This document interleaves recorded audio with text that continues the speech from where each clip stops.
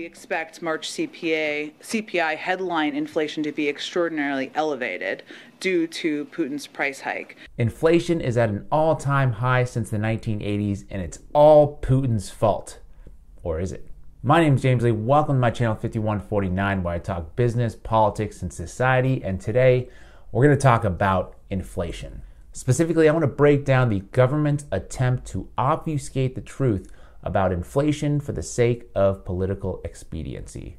The headline number comes in as expected, hot, it up 8.5%, usurped 7.9, 8.5% remains a 41-year high.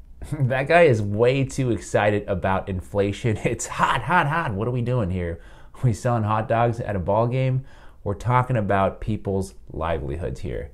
But yes, based on the latest CPI report that just came out, inflation is at 8.5%, the biggest and fastest increase we've seen since 1981, which is 40 years ago. Now, 8.5 sounds really high, and many headlines are kind of shock and awe. But the question is, does that feel right to you? Does 8.5 feel right to you? At least for the audience watching who are in America, because to me and many others, inflation feels a lot higher than 8.5% for some reason, right? Putting gas prices aside, I can't be the only one, right? People have felt this, like when going to the grocery store to buy food, why does it feel like the price hikes are much more drastic? Not 6 or 8%, but like 30%. Like we see some people on Reddit making that exact observation. Well, I'm here to tell you that the official inflation number that the government puts out and that the media reports on might be a lie.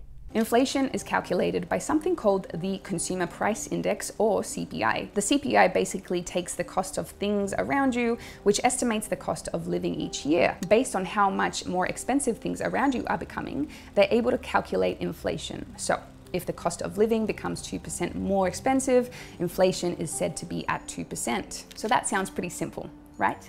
But what if they wanted to manipulate the figures of inflation?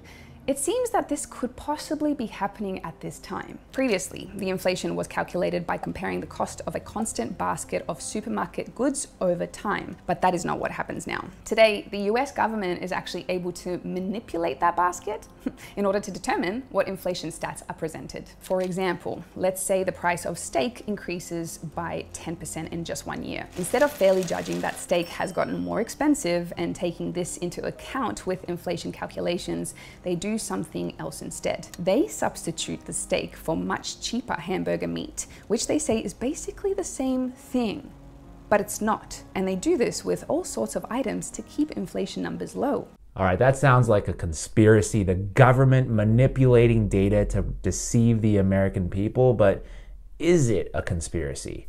This is according to reporting from Forbes magazine, quote, "The government has a few resources at its disposal to manipulate the CPI. First, the Bureau of Labor Statistics operates under a veil of secrecy. The raw data used to calculate the CPI is not available to the public." I don't understand the pattern of the government not releasing the underlying raw data of a study or report. They just say, this is the conclusion, trust us. I mean, what is that all about? If there's nothing to hide, shouldn't we be able to examine the raw data for ourselves? The following is from Investopedia, quote, "Originally, the CPI was determined by comparing the price of a fixed basket of goods and services spanning 2 different periods. In this case, the CPI was a cost of goods index.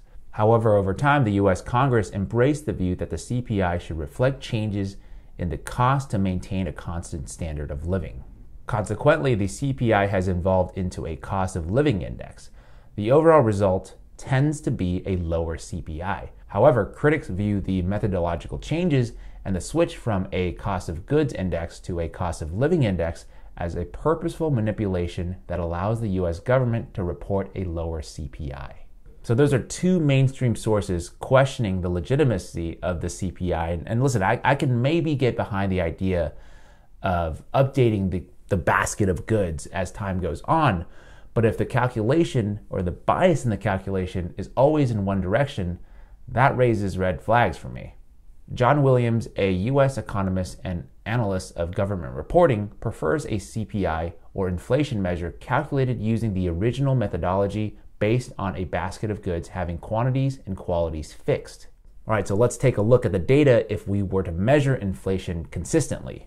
Based on the old way of calculating inflation recommended by economist John Williams, the current inflation numbers wouldn't be the officially reported 8.5%, which is what the red line in the graph shows, but actually much higher at about 16.5%, 17% as shown by the blue line.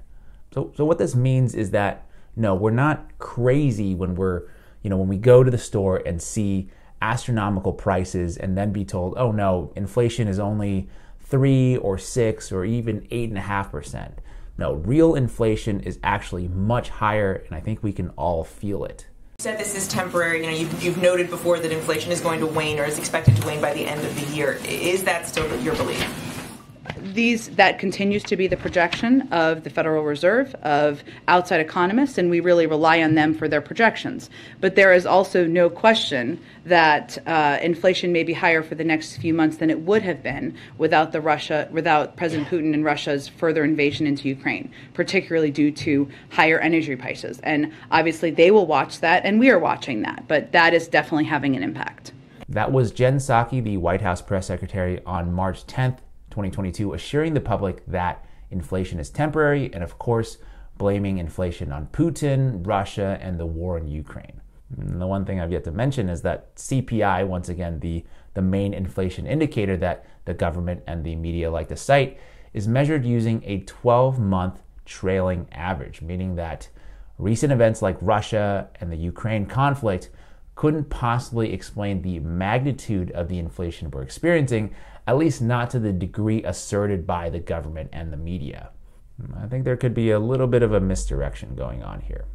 The government can implement many types of economic policy, like decreasing people's taxes and creating jobs through public infrastructure projects, but it actually can't just increase the money supply.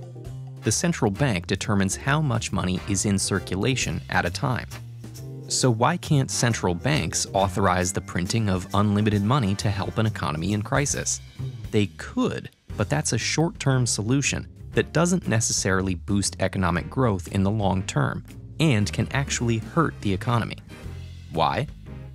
With more money in circulation, manufacturers of goods like food, clothing, and cars could respond to demand simply by raising prices, rather than manufacturing more of these goods and creating new jobs in the process.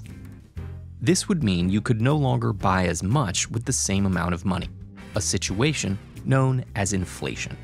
You mean if we print a bunch of money, the price of goods will go up? Oh boy, it looks like that's exactly what we've been doing for years. This graph from the St. Louis Fed shows the amount of money in circulation, a metric known as M2. And it's been increasing for quite some time now with quite an alarming parabolic increase in 2020 and 2021. Look at that. So it's not Putin, it's not Russia, it's not Ukraine. The folks who govern, either elected or unelected in the case of the Federal Reserve, want to be able to find convenient narratives to explain inflation rather than to have to take responsibility for the situation they've created by the decisions that they've made. A recent headline from the Wall Street Journal: Jerome Powell is wrong. Printing money causes inflation. The Fed chairman insists the growth of M2, that's referring to the money supply graph that we just saw, doesn't have important implications. The math shows otherwise. So Jerome Powell, the chairman of the Federal Reserve, has basically claimed over and over that there is no connection between money and inflation. And so if Mr. Powell is right and all that is outdated thinking, then when looking back through economic data, the equation of exchange shouldn't be able to predict prices. But looking at this chart, when we took the past 60 years of economic data and the rate of change form of the identity we explained above, it predicted price changes almost perfectly. The truth of the matter is that our economy, or our society in general, is built on propping up the stock market. The CNBC clip I played earlier as the guy is announcing these astronomically devastating inflation numbers, most of that screen is taken up by the prices of the various stock indexes. Money is no object if we're talking about juicing the stock market. Remember when the stocks took a nosedive after everyone freaked out about the coronavirus in March of 2020? Well, the first thing the Fed did was not to make sure regular Americans were going to be okay. Their first priority was to inject $1.5 trillion into the stock market. But that doesn't necessarily mean that there's a conflict of interest here. Powell is just doing the best he can given a tough situation, a tough hand he was dealt, right? Oh, he's a former Wall Street investment banker? Yeah, but that doesn't mean that he's going to play favorites and just go easy on his old friends, right? Oh, he did go easy on his friends. Awesome.